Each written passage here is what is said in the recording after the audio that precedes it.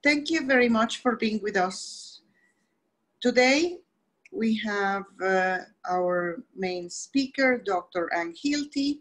She is a psychologist. She is an expert in research, cultural worldwide, and a writer. And today she will talk about intercultural competency, which is a very important topic for us in BPW International. She has been a member in BPW since 2011. She attended since then the international congresses, and she founded BPW Hong Kong in 2015. Before that, she belongs to BPW USA in New York and the Virtual Club. And actually, she stay also in BPW Hong Kong as a member, but it was invited from BPW Thessaloniki, Greece in last year. So as you can see, she really is part of BPW around the world, and always in her travels, in her constant travels, she tried to meet our BPW members, and it's a pleasure for us today to having you. Thank you, and the floor is yours. Hello, everyone, and thanks for joining me in this webinar on intercultural competency, something that I'm particularly passionate about, or as I like to call it, skills for the 21st century. So what is global competence, first of all? Let's look at the OECD definition of that, which is the capacity to analyze global and intercultural issues critically and from multiple perspectives, to understand how differences affect perceptions, judgments, and ideas of self and others, and to engage in open, appropriate, and effective interactions with others from different backgrounds on the basis of a shared respect for human dignity. That works for me. But what is intercultural competence? Well, Deerdorf, who is female, by the way, and one of the scholars in cultural studies, has defined it this way: the ability to develop targeted knowledge, skills, and attitudes which lead to visible behavior and communication that are both effective, again, effective, and appropriate in intercultural interactions. So that's what we're about today in this seminar. But what is culture? Well, the most common model for culture is the iceberg, because 90% of an iceberg is beneath the surface of the water. What we usually think of as culture is what's above the water in this diagram, what's visible or what's in our conscious awareness. And that is the behavior of people from a certain group, usually related to ethnicity, and the artifacts that they've produced throughout time. But what's below the surface are the norms, the social norms, the beliefs, the assumptions of what's right and wrong, the right way to do things and such. The values, deepest of all. This is invisible to the eye, not only of the person outside of that culture, but also to the members of that culture. It's out of conscious awareness, and that's the vast majority of what culture actually is. We have a saying in cultural studies: if you want to know about the water, don't ask the fish. Because the people inside a culture, we should ask them many questions in reality, but the people who within their own culture know it very deeply and very much a part of who they are, but they can't often verbalize it because it's not the sort of thing we usually analyze. So what is culture? Well, here are two definitions. The first one on the left is pretty standard. It's the way I think many of us may think of culture. The sum of a way of life, the total of a way of life, including expected behavior, beliefs, values, language, and living practices shared by members of a society. Pretty basic, right? Hofstede, on the right-hand side, who is also one of the foremost thinkers in cultural studies, defined it more simply as a programming of the mind. A certain way of thinking, living, and looking at things that actually is learned, not natural to us. So let's look further. Looks more like this. At the bottom of this pyramid, we have human nature. And so if we say, aren't all human beings the same? We're all human after all. To some degree, that's true. That's inherited, it's biological. It's also based on having grown up in human societies. And so that aspect of the whole is universal. At the top is our individual personality. It's very specific. It's both inherited and learned, nature and nurture. But in the middle, and rather large, is culture. And culture also navigates or negotiates between basic human nature and our individual personality. It's a kind of filter, if you will. It's specific to a group or a category of people, and it's learned. It's purely learned, not inherited. And there are lots of variations, not just from one culture to the next, but also within them. First of all, though, there are some universal themes. And if you want to know more about a culture or cultures, these are the questions you want to ask yourself. What are the methods for cooking and the types of food that they tend to eat? What about dancing? That particularly makes me happy, but that's a cultural universal. What are their attitudes toward family? How important is the family unit? What does the family unit look like? What are the celebrations, the methods of greetings? How do they have rituals for burial? What's around gift giving? And we might add hospitality, and so on. These are specific features that are found in one form or another with wide variation, but they are generally found in each culture. And then there are also variations within those features, individual traits in each culture, of course, but also subcultures. So if you look at the north, the middle, or the south of any given country, you're going to find a lot of differences culturally. And everyone knows that about their own country. So there are lots and lots of subcultures. And then there are countercultures, groups who live together within another culture, but they live differently and sometimes opposite to that culture. So there are uncountable variations on this cultural theme. There are also a lot of misconceptions or things that are generally believed, but in fact are not true. And the first is that culture is homogeneous. All Chinese, all Italians, all Brazilians, wrong, wrong, wrong. It's not the same for every member of that culture. Culture is also not a thing. It's not something we can touch or quantify. It's much broader and more complex than that. It's also not uniformly distributed among members of a group. Some may be closer to their traditions than others. Some may be more typical of their culture than others. There's a range of it. It's also not true that an individual possesses only one culture. So far, I've been mentioning ethnic or national groups, but one person actually has a number of cultural contributors within them. Also not true is that culture is custom or behavior. That's usually how we think about it. That's the 10% above the waterline in our iceberg image, but it's certainly not limited to that. And finally, another myth is that culture is timeless. But if you think of any particular culture in centuries past and today, probably a lot of their culture features have changed in that time. So what are some aspects of culture that we can actually hold on to? Well, one is traits, the individual features of a culture, and that's regarding actions and behaviors and such that are in a particular situation or based on a particular need. So Arabic culture, which is in typically desert climates, will be very different from tropical cultures, which again will be very different from mountainous cultures, just to look at geography. Then we have complexes, which are clusters of these individual cultural traits. And that's what allows us to say Chinese people have these kinds of traits. Of course, it's not always true. We have to be careful about that. And that brings me to my next point. We can then bunch complexes together. So traits together become complexes, and then complexes together become patterns. And we can see these patterns. We can say people in this particular area or of this particular group have these certain things that we call their culture, certain customs, certain beliefs, certain values. We have to be careful because patterns can flip into stereotypes. And that's when we start thinking that all members of the culture share those same traits. It's never 100% true.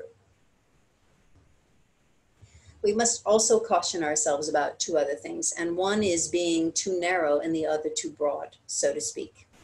Ethnocentrism is a big word meaning our own ethnicity or our own culture is the center of our universe. Now, naturally it is when we grow up as kids.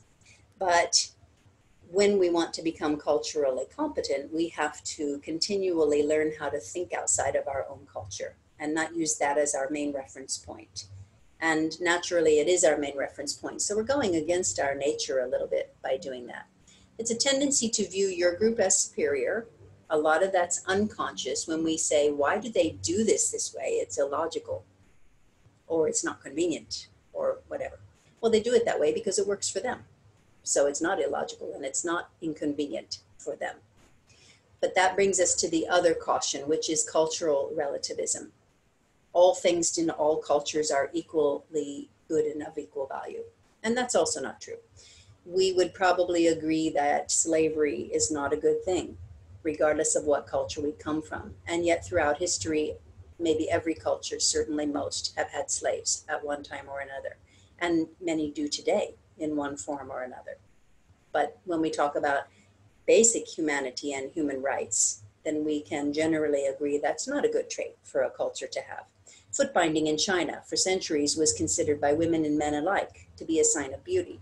And today, the Chinese as well agree that that was a form of crippling.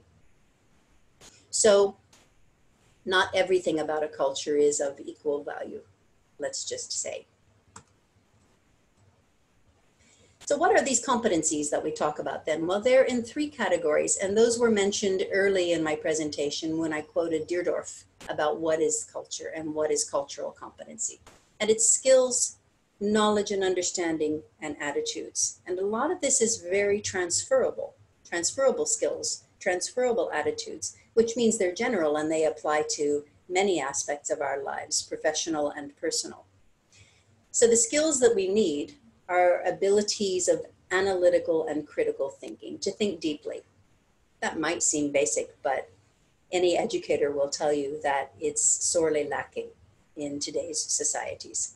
So the ability and in fact willingness to think deeply and to analyze things. If you want to be culturally competent, you have to analyze everything around you. Secondly is the ability to interact respectfully, appropriately, and effectively. Again, not as common a trait as we would like.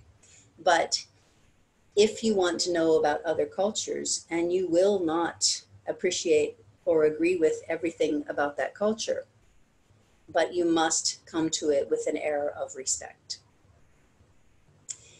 Empathy goes a long way toward trying to put yourself in the cultural shoes of another person, to see things through their eyes. That's the definition of empathy, really. And flexibility. You will often be wrong, you will often be challenged, and you will often have to second guess yourself. And you will often be uncertain. And so you have to be very, very flexible. And when it comes to knowledge and understanding, well, the first and the second here are pretty self-explanatory, but they're huge bodies of work. So the first is knowledge and understanding of global issues. Read the news around the world every day, not just your local issues. Know about global politics, know about global events, know about global treaties, know about histories and shared histories and borders and points of contention. So this is a lifelong project. And the second one as well is lifelong learning, intercultural knowledge and understanding. I've been in about 110 countries for cultural research at this point. I'm about to go into many more in the next few months. And this is an ongoing, maybe lifetime project for me. Can I know about all cultures? Absolutely not possible. I can learn cross-cultural skills and I can learn something about each culture and sometimes deeply, but this is an ongoing process. Finally, attitudes. An openness toward people from other cultures. That may sound really basic to you because you've come to this video and this topic, but for a lot of people, they're not actually that curious and they are comfortable staying in what's familiar and what's similar to them. That in fact is our core comfort zone. So an openness toward people who are different from ourselves is actually an attitude that we can cultivate. Respect for cultural differences. Again, not all differences at the same level of value, and sometimes they may violate general human rights as are agreed upon by all of us. But generally, to have that attitude of respect is essential. Global-mindedness, of course, thinking outside of your own little box. And finally, responsibility. I'm often reading the world news and I'm reading about some disaster or some critical issue or some hot topic in a part of the world where I have been and I know people and I've done some studying and I know about their culture to some level or another. And I am always saying, you can't close your eyes anymore to the world. The more you know, the less you can close your eyes and turn away. So responsibility comes hand in hand with this. This is one of the ways that we looked at different cultures early on. This is a model from the 1990s. And yes, there are models in which it helps us to understand cultures, where they fall on graphs is a good way of comparing cultures and getting a greater understanding. This one isn't used as much today, but you can see different aspects of the world. And interestingly, Europe that's Catholic and Europe that's Protestant tends to fall into two different areas slightly. So some of these are geographically regional, actually, many of them are, but some of them are based also on other commonalities. And there are 2 points on the scale here. On the left-hand side going up is traditional versus secular, rational, or more science-based values. And on the bottom scheme is survival versus self-expression. Certainly you can have both, and a lot of cultures are in the middle. Some are more on the basic survival or simple living, and some are very high on self-expression. And that often goes hand in hand with societies that value individualism, which is another way of looking at that. We're not going to look at specifics here because this is in fact one of the early models. The Lewis model is widely used today. There is a more detailed version of this with more countries listed, but this is the general or basic version that's often portrayed. And there are 3 main points at each of the 3 intersections on the triangle: linear, active, multi-active, or reactive, sometimes also called passive. Passive can sometimes have negative connotations, so usually reactive is what this is called. So according to where a culture falls on these continuums, they're more likely to be active or direct or take an active part in anything. And if they're more on the reactive side, they're more likely to respond to a given situation, to respond in whatever way is appropriate based on what's happening. And societies that are more fatalistic, accepting life as it comes, would tend to be closer to that mark. At the top, we have multi-active. Multi-active is similar to multifunctioning or multitasking. And so these are peoples who appreciate functioning on several levels at a time. Things happening at more or less the same time, less of a concern with the construct of time, and also tending more to focus on relationship and emotions. Bottom left, we have linear active, which is more our British and German and Austrian and a lot of Western Europe, actually, and US and so on, Canada and such. And these are more your planners, your organizers, the ones who like all their dots in a row. So these are very simplistic ways of interpreting this. There's a much more detailed interpretation, but we can see also how different countries and cultures relate to one another on this scale. Even if they're in the same part of the world, they may not be at the same place on this diagram. Another way of looking at the Lewis model can be this form here. And it's exactly the same model as the previous one. Countries fall into more on the active sides of the model or more on the passive side or reactive, and more multi-active or linear, one by one active. And active task-oriented is more linear, schedules and organization. And more active people-oriented is still very direct, but more about the relationship and less concerned with schedules and time. And then you have the reactive or passive categories on the bottom. One is more people-oriented again, and one is more task-oriented. And so countries can be plotted on this kind of disc as well as the previous triangle. It's essentially the same way of looking at cultures. We also have a number of variables that are looked at, and one of those is high and low context.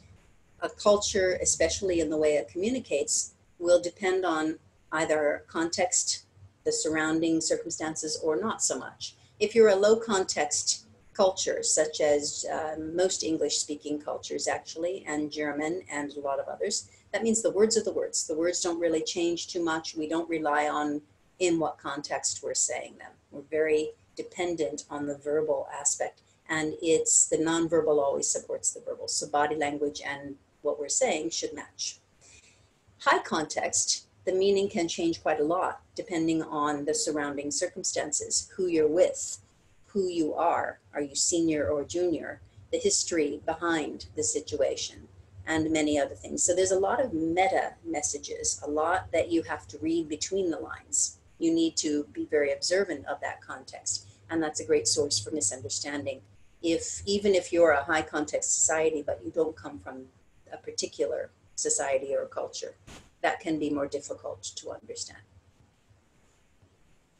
Communication styles. You've probably heard about some of this, at least the first one, direct versus indirect. So let me give you an example of that. I come from one of the more direct societies, which is US. That's my background. And from there, I'm from New York City, which is more direct even than most of America. And then I moved myself to South Korea 15 years ago by choice and for cultural reasons. And I won't go into all of that. But one of those was they're an extremely indirect society. They're also an extremely monocultural society, and New York is one of the most diverse places in the world, and so on. So contrast was one of the things I was looking for. So in an indirect society, I would say something very directly, 5 or 10 words. And then I used to like to joke about this. 20 minutes later, my Korean interpreter is still talking from my 5 or 10 words, because they must create the context. They must say a lot of other things that are about establishing relationship and a lot of other things before they get to the point. So direct versus indirect can be a source of communication challenges, let's say. Elaborate versus succinct. Well, I'm in Thailand as I speak to you today, but I just came from 3 months in Italy, which I adore. And boy, are they an elaborate culture. Lots and lots and lots and lots of words as well as body language, which is why I'm doing that.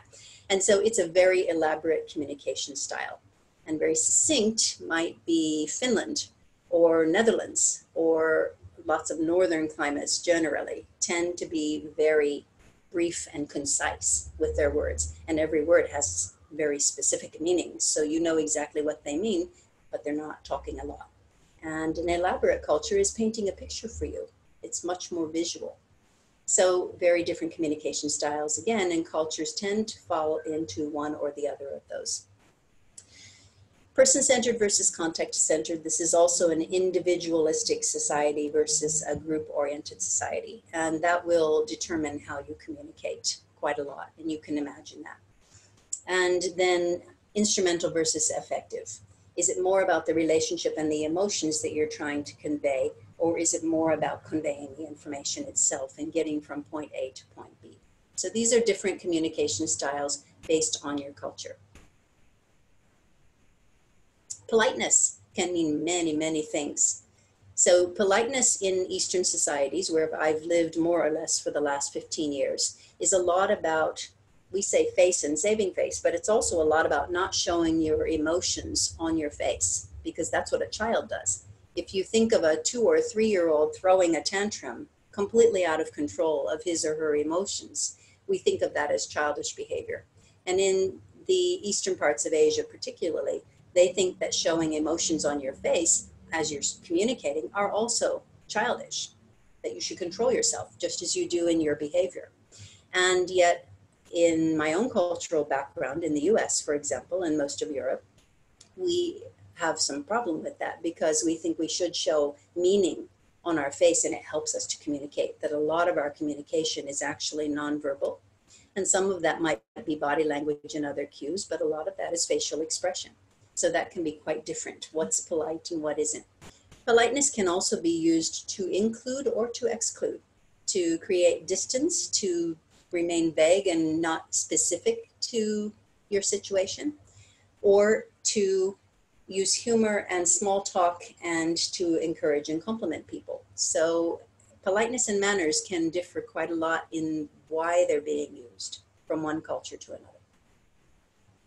Nonverbal communication, we know that this is very cultural. Again, I was just in Italy for 3 months and saw many people talking on their mobile phone. Usually it was even Bluetooth, and wildly gesticulating with their hand. Of course, the person they're talking to doesn't see a thing. They're on the train in the middle of a crowd or somewhere like that. But their way of speaking includes a lot of nonverbal, and that doesn't just shut off because the other person can't see it. Nonverbal can mean very different things. Eye contact in one culture might mean that you are trustworthy and that you are also trusting of the other person. In another culture, it can mean intimacy and give a signal you may or may not want to give. In yet another culture, it can be challenging and aggressive.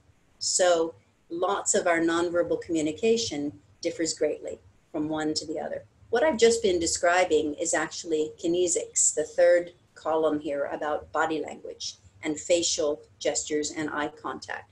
Just above that in the middle, we have proxemics, which has to do with distance between people. Is it okay to touch if you don't know each other very well? Is laying your hand on their arm as you're talking to them acceptable or not? How much space do you need between bodies as you're standing? You might dance across the room if one wants a lot of space and the other one doesn't want as much, based on culture. Time, at the top of this. Time is very differently perceived in different parts of the world, and you must all know that, at least to some degree. Punctuality is important to some cultures and flexibility important to others. Relationship first, let's sit and have a coffee and get to know each other, versus let's please stay on schedule as a matter of respecting one another. Very different objectives. I'm coming to see you at 4 o'clock today could mean at 4 or 5 of, or it could mean somewhere around 4-ish, or it could mean sometime today or tomorrow. So the way we perceive time is very different. So finally, we have contextual cues, looking at the context, especially in a high context environment. Oral cues, intonation and pitch are very different meanings in different places. When people come to China who are not Chinese, they often say, why are they always fighting? Because it's a very animated language with a lot of tones and a lot of volume. But it has nothing to do with fighting most of the time. And so in Chinese language, though, the different tones make for different words. In another language, like their next door neighbor in Korea, intonation is not part of their language. So these can be very different even within the same subregion. Perceiving is not only what, but also how. So not just finding out the information, but finding out how things are done and how beliefs and values are manifested in a given culture. And when the meaning is even slightly uncertain, we should ask. Ask the person you're talking to. Ask them if your meaning was understood as well. So interculturally competent communication, which is just one aspect of intercultural competency, but a very important one, and what we've been talking about for the last 5 minutes, first relies on that basic knowledge of cultural norms, history and conflict and so on. Can we do that for every culture? For sure we cannot, but we can get some knowledge of many cultures, and if we're going to one for a conference, for example, we can learn more about that home culture. So we can continually add to our knowledge. Sensitivity and empathy, put yourself in the other person's shoes. Try to see through their cultural eyes, as I often say. The willingness to be wrong, oh, that's big. If you're uncomfortable with being wrong, that's going to be a problem. You often will be wrong. You often will be uncertain. You often will not know what's going on around you if you're with people of another culture. And you have to be increasingly comfortable with that.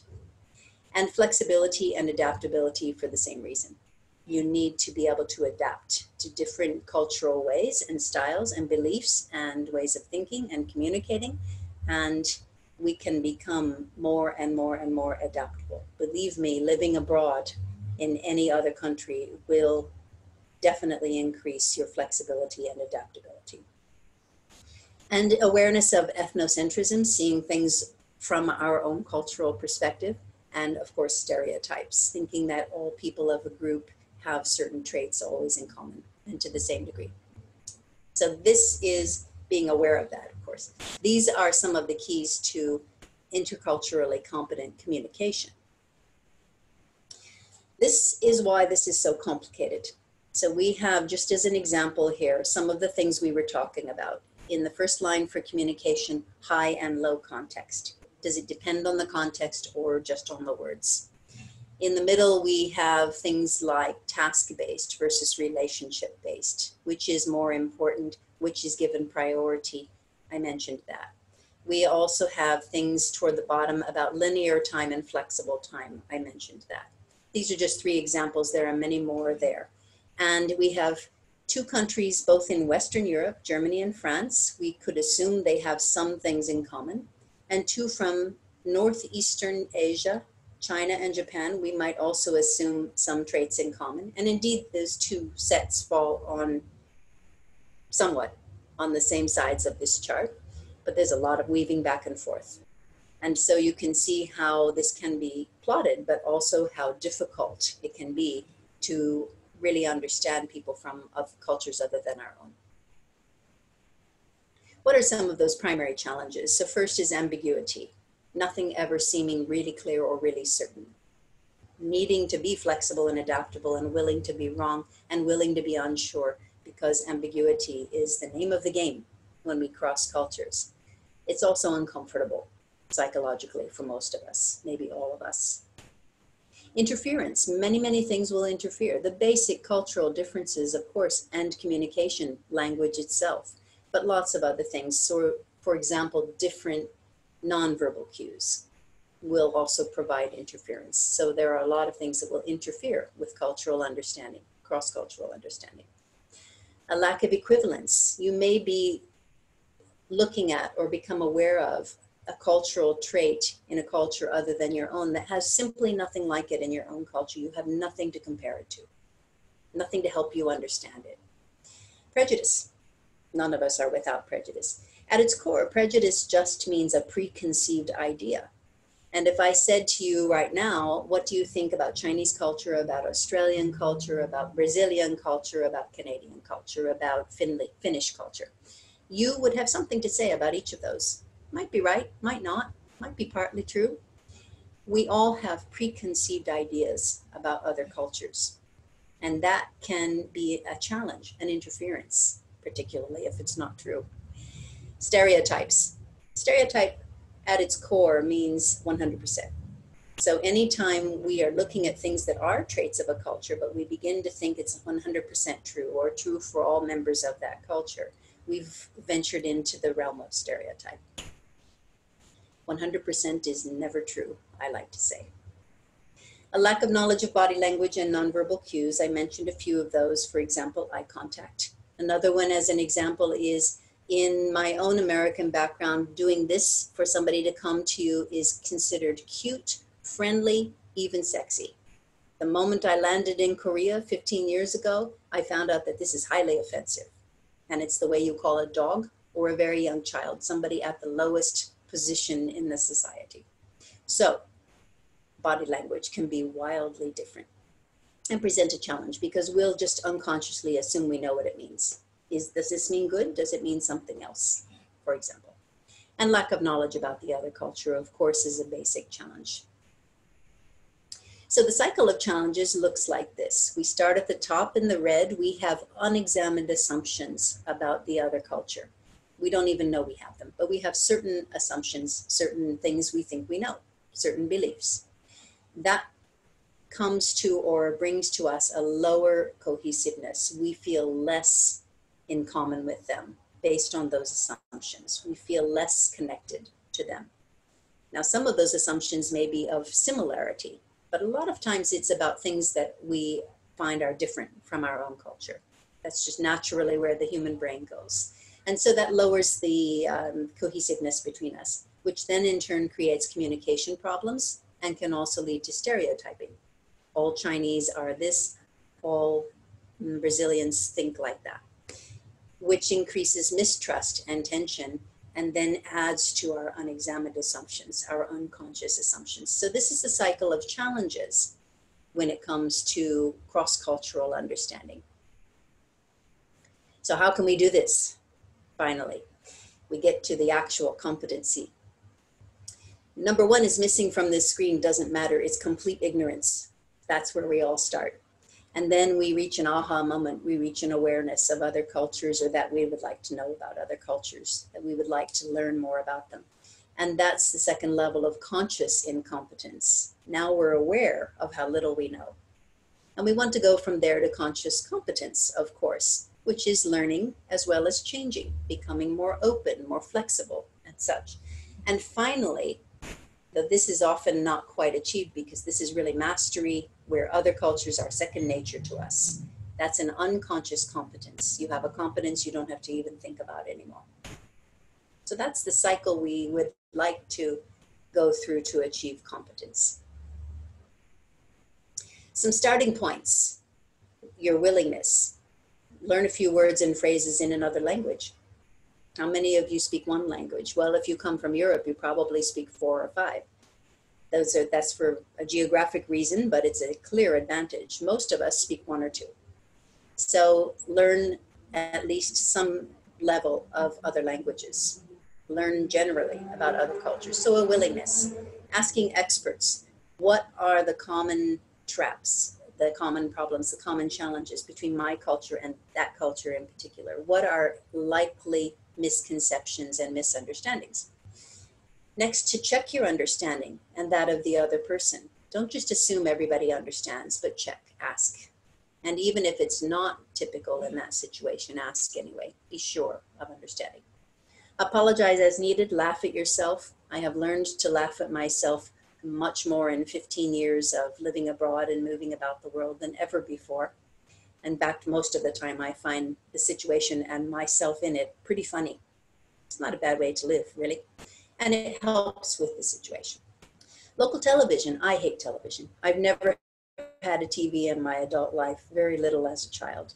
But that's neither here nor there. When I go to each new country, I turn on the television, not in my language, in theirs. I don't understand usually much of what's being said. I'm not watching a program. I'm usually flipping through the channels because what I see tells me a lot about how the behavior is in that culture. You can learn a lot by observing TV shows without the language.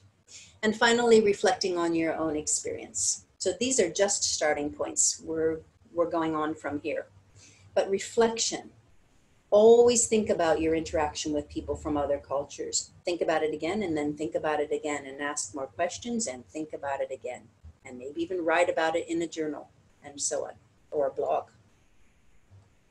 So here are 10 strategies for cross-cultural communication, which we can often apply to other cross-cultural interactions. We're going to start at the top, ask questions, because that's what I was just mentioning previously. And then we're going to go to the left, actually. Think twice, reflect. I was just saying that. Be flexible, be honest. I made a mistake. I don't understand what you're talking about. I misinterpreted that. I'm sorry that I did something that's socially taboo in your country. Listen actively. How many times do we really listen with every fiber of our being, with all of our attention? Well, in this day and age, with small attention spans and very short interaction through videos and text messages and social media and the like, we're losing a lot of listening skills. So listening very actively helps a lot. It's another way of observing with ears instead of eyes. Ears and eyes should be wide open when you're in any other cultural context than your own. Respecting differences and avoiding stereotyping, mentioned. Recognizing the complexity. This is never easy and always worth it, I like to say.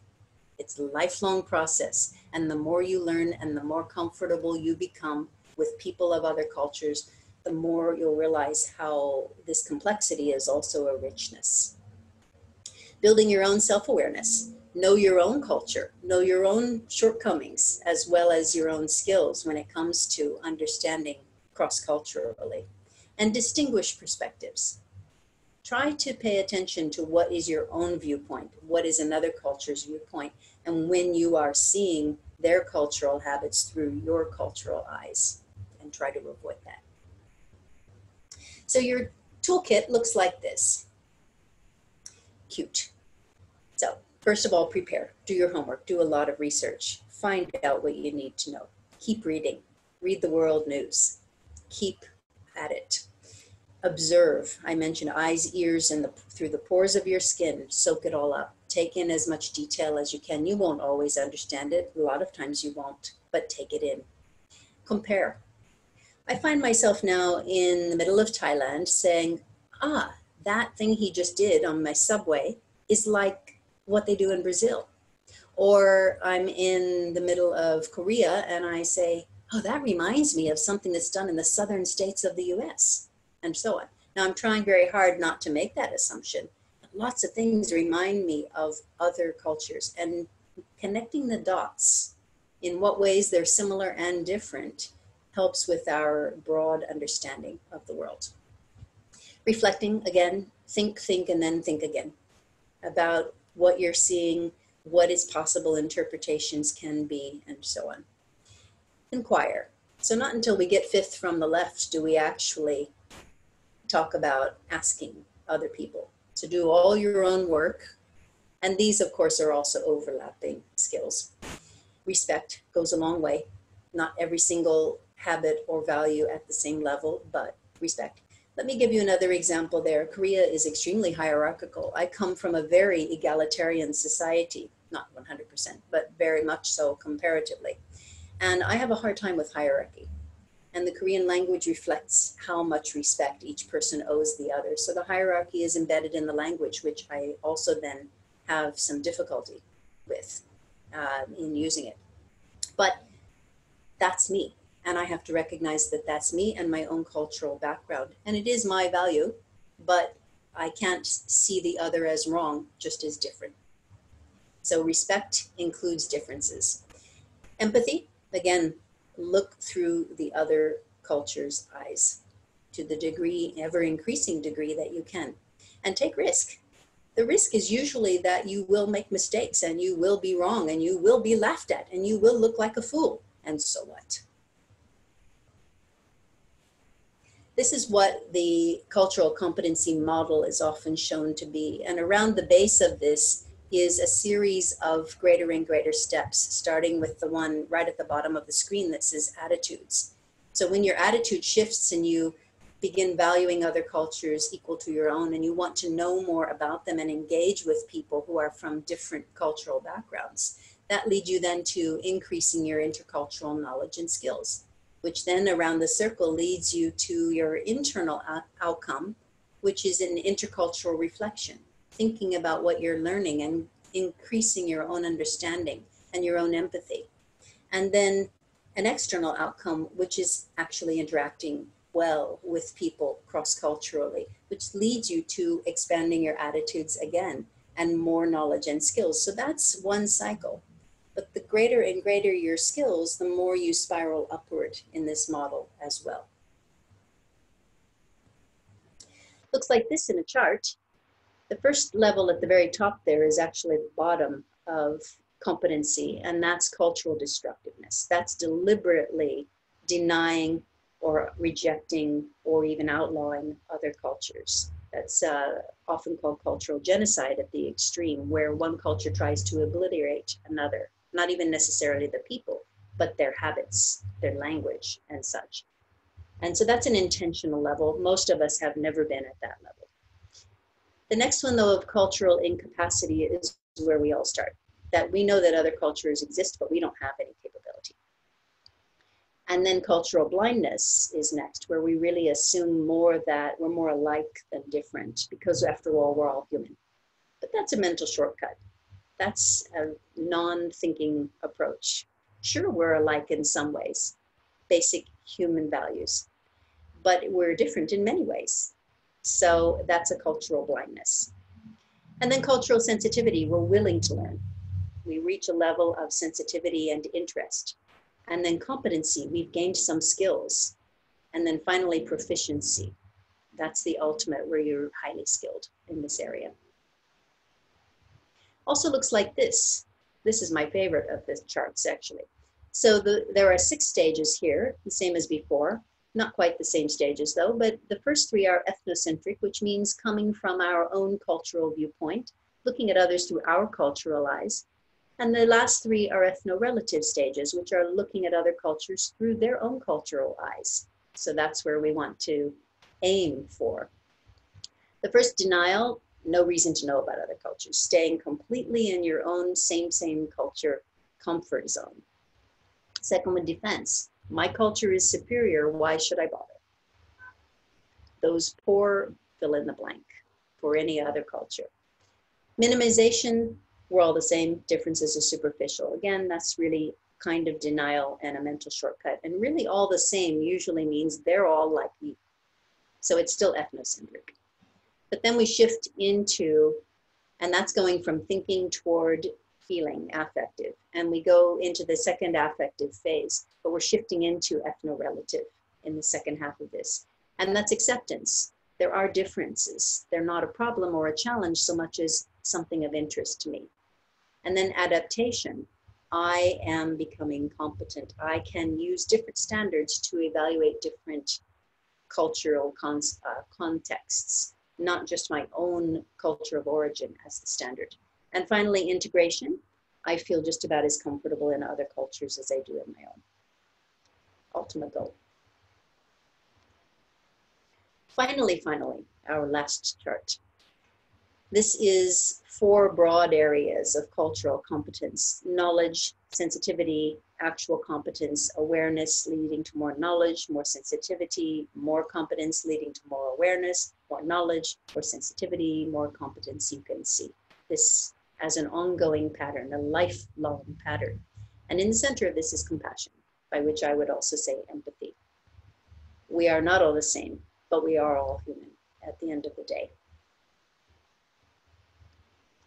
So in this vast, colorful, complex, rich, and wonderful world of ours, both the world at large and our BPW world, I think that intercultural competency is not only fascinating, but well worth the effort that it takes. Thank you so much for listening.